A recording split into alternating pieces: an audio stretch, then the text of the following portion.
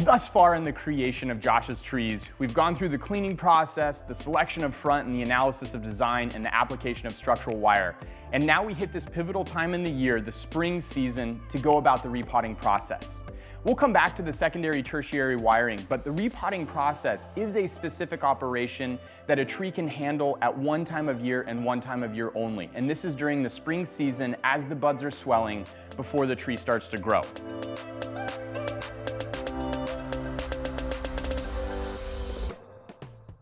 But before we get to the repotting process, let's first set that fundamental tone of why would we be repotting? Number one, we need to repot when we've got so many roots in this really confined environment that we can't get water into the root system. A tree needs a balance of water and oxygen to thrive and survive. And if the container becomes so full of roots, all of a sudden it's very difficult to give it the water that it needs to exist inside of that container. Number two, sometimes our particles break down over the course of time as the tree acts on those particles and the conditions act on those particles. And with that decomposition, we have less oxygen in the container and we hold too much water. And number three, and our reasons that Josh is approaching his Taxus today, is to change the aesthetic. To put it from a nursery container into a bonsai container and to maximize the visibility of this tree in its new environment that it's going to be cultivated in and shine with the aesthetic we create.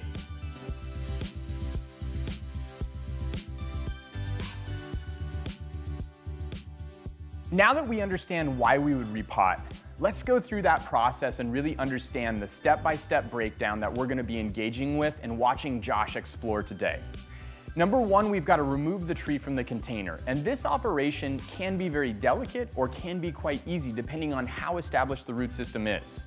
Now, if the tree is adhering to the exterior walls of the container, we want to use a very fine chopstick or a serrated cutting blade to be able to cut the roots that are actually in contact with the wall of the nursery container or the bonsai pot to cleanly separate it so we can remove that tree from the container. Okay, we don't need this anymore.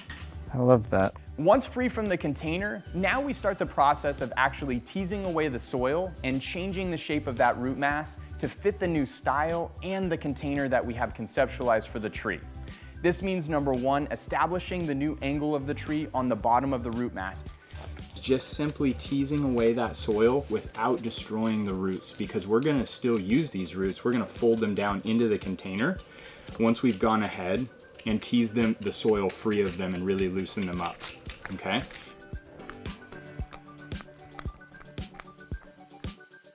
Over the course of Josh's experience repotting his Taxus, I'm going to be kind of mirroring the process on my own on a boxwood right next to him. And in the process of repotting the boxwood, I'm going to be able to illustrate for Josh all of the techniques in that transitional process of conforming and sculpting that root system. So I went down to the line. Okay, that's good. But you have to understand that the line exists from this base out. Okay. So even this really compact area in here. Yeah, I've been a little afraid to dig in there because it's pretty tight. Don't be afraid. Yeah, I know. I gotta just go for it. See how I can just sort of kind of straighten those out a little bit? Now you see how they're gonna lay down. And then these pieces on top that have already been cut, those are probably gonna be pieces that we get rid of. But I want this to be completely clear by the time we're done.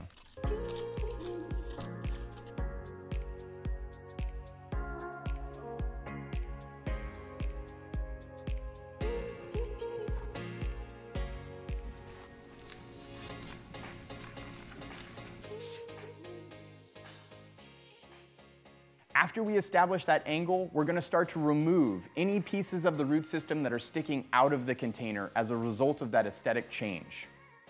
So I'm just taking off some of these drier or these less fine, coarser upper surface roots or anything sticking straight up. Notice that I'm preserving kind of this thick piece here. It clearly is connected to some substantial roots. So I'm not going to cut that. I'm going to use that as a feature of the tree. Are your roots getting dry at all? A little bit, huh? Yeah. You just give them a little bit of hydration. Okay, and now here's the next thing, right? Is now we've got to come to this bottom angle here. And you've actually kind of compressed it to give you that position already. But we need to be looking at that bottom angle that sets us up for a very flat, nice new position with the tree. So you're actually going to be laying this back where the branches don't touch, coming back with that same fine piece, and you're just going to be teasing this out to create a nice flat pad.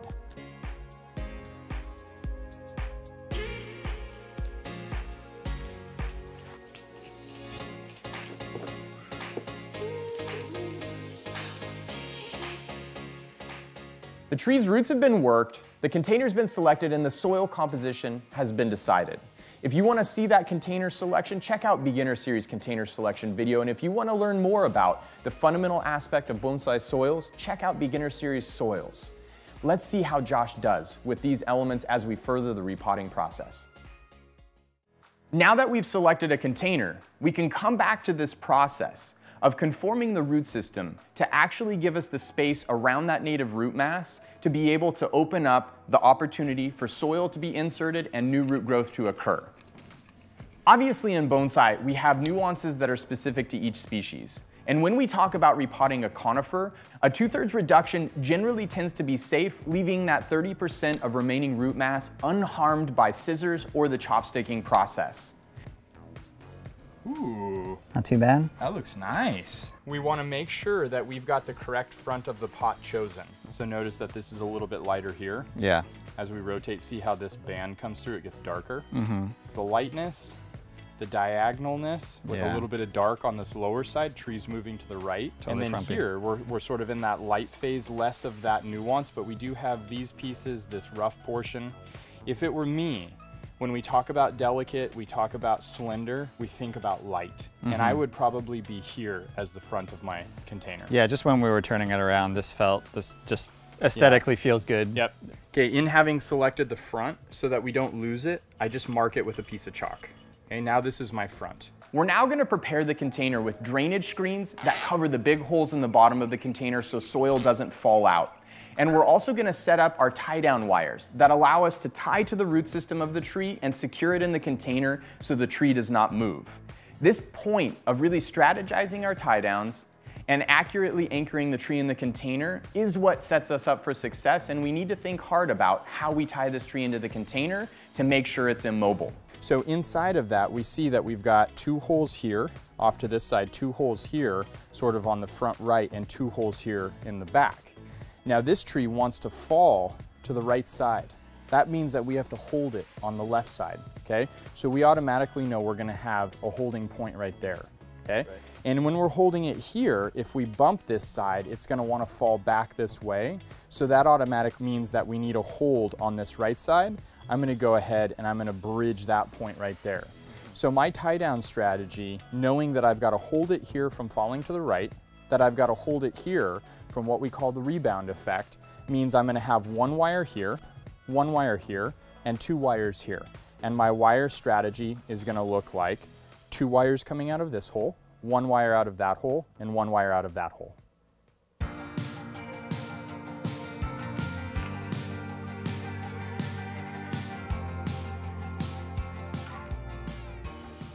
Now I'm going to separate these because these are going to have different lengths going to different holes. And I'm going to go ahead and I'm going to hold that angle right at the edge, stretch it across, and I'm going to put the fingernail of my finger right on the edge of that hole. Now that becomes my holding point to go ahead and create another really nice, clean right angle. Okay? So when we create that really beautiful clean angle and we put it into that hole, it should lock into the corner of that hole and give us a maximum amount of stability and immobility, okay? So I'm gonna do that for both of these wires, and then I'm gonna flip the container over and insert these into the hole.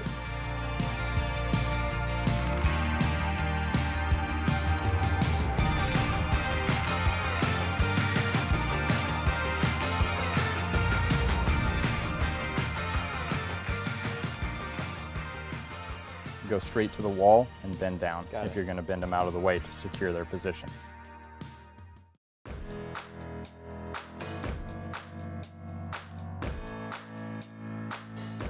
Hey Josh, come here and check this out so that you're ready to repot your Taxus. Okay. Okay, so I have my anchor wires in, my container is prepped. Now we've got to set up our soil system.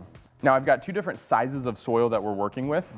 I've got what we call the aeration layer, larger particle size, same composition, Akadama pumice lava. I'm going to use 1 particle layer thick on the bottom of the container to increase oxygen content through the small holes that exist. Okay. Now these are the larger particles when you sift your bag of soil to get all the dust out that are going to be on your coarser screen. And by putting just a single layer across the bottom, we know that these are too big to really cultivate super healthy roots, but they do allow extra space to increase oxygen content that helps achieve that balance in the root system of the container. And now we're going to put a single layer of our interior particle size that is going to cultivate the healthy roots. And we know that we're going to be setting any tree that we repot as close to the bottom as possible because we're already reducing the root mass so much, and putting it in this small pot means we need to value all of the space possible. So you see that minimal mass, first the larger particle for oxygen, now the smaller particle to start to create that interface and cultivate healthy roots. And then I'm going to set myself up with this central cone, which when you settle the tree in, is going to fill in all the gaps on the bottom of that root system and create that contact that gives us health over the course of time. That central cone is where you're going to set your Taxus, settle it in, fill all those spaces, and have that good contact that facilitates that balance of water and oxygen. So now that you've seen how I've gone about prepping this, you can apply it to your container and set up that situation to insert your Taxus into a prepped soil condition. Cool. All right. See you later. Cool. In terms of Josh's Taxus and a coniferous need in the bonsai container, they need a good balance of water and oxygen that leans a little more on the oxygen heavy side. We take that akadama that has that water holding capacity, and we also add a little bit of pumice and a little bit of lava to it. Now with our broadleafed evergreens or our deciduous, like the boxwood, I'm going to be using a soil medium that holds a little bit more water to satisfy that tree's need. Solid akadama is kind of the staple and the pillar that we utilize in the bonsai practice to provide that water holding capacity for our broadleafed evergreen and deciduous species. Okay, now this central mound, when we set the tree in the container, is what we're going to utilize to settle the tree down and into the container and get that up against the bottom of that root mass, because we've got so many inconsistencies. We've got a lot of undulations in the bottom. Depending on the drama of those undulations is what dictates the height of that cone. Yours is relatively flat, so you don't need a big cone. Mine is really uneven. I need a bigger cone to fill those spaces.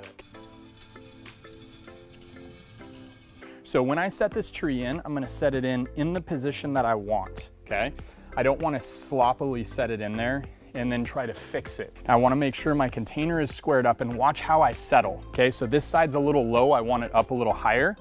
I'm gonna push in here and just slide that soil underneath that to be able to establish that angle and really slide that akadama in and around and underneath that base. Maintaining the angle that we've established across the bottom of the root mass, Josh is gonna set that tree on the top of that cone, holding that angle that he's striving for in the design of the tree, and he's gonna slowly rotate the root mass to settle that tree down into that cone and work those soil particles into the bottom of his root system. Our wiring system is set up here so that we're just gonna cross over the root mass here to hold that from falling that way. Okay, now notice I'm gonna pull to take up the slack, and as I rotate, I'm gonna let that wire consume, I'm gonna let the rotation consume that slack, okay? Now in doing so, our tree is now holding its position, and we're trying to hide this wire as much as we can. So now we come back, we just need one turn kept, so I'm gonna cut that nice and clean. Utilizing our interior soil and filling all of the negative space between the root mass and the edge of the container, we're gonna take our chopstick and just loosely fill those big open spaces to secure the tree in that position and start to integrate the soil into the root mass with those spaces that exist.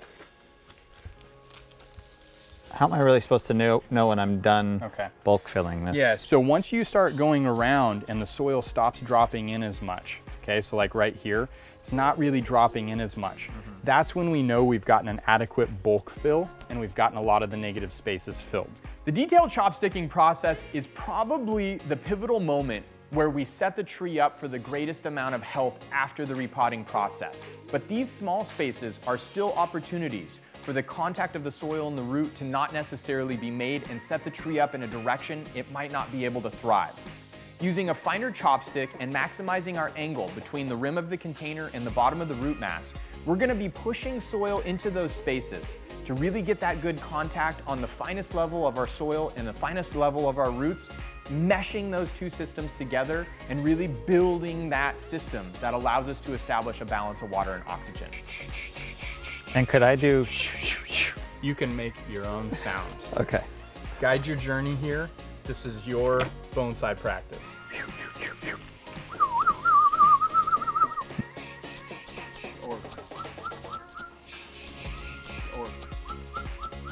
The detailed chopsticking process should be systematic, starting at one location, moving all the way around the tree and returning to that initial starting location to make sure all spaces are filled.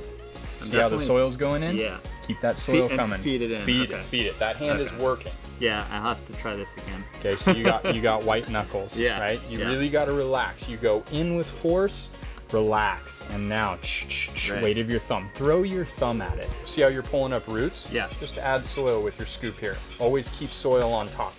You can see that Josh in the detailed chopsticking process is struggling a little bit, and this feel is a real experience to build and understand when we've gone far enough or when we need to go further.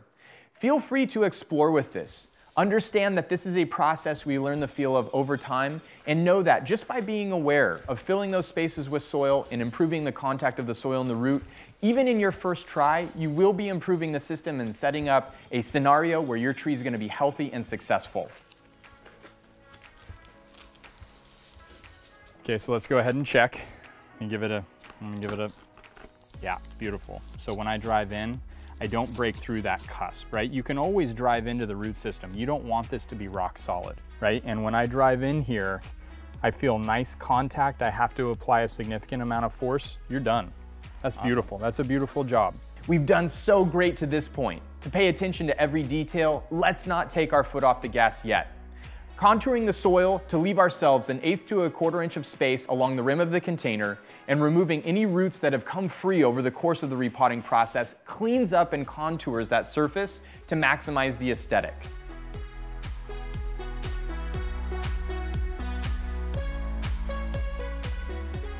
If you worked so hard to show that base and to get down to that spread of the rootage, then let's make sure that we see it, okay? And one of the apprehensions that a lot of beginners have is, all these roots up here, are they gonna die? Well, we're gonna do something to protect those roots, right?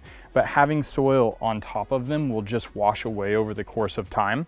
We wanna establish that, and we wanna see these different pieces of aesthetic. We're gonna use a top dressing of sphagnum and moss to be able to solidify that soil, hold moisture in those surface roots, and make sure that we create an environment that's favorable for the tree to grow.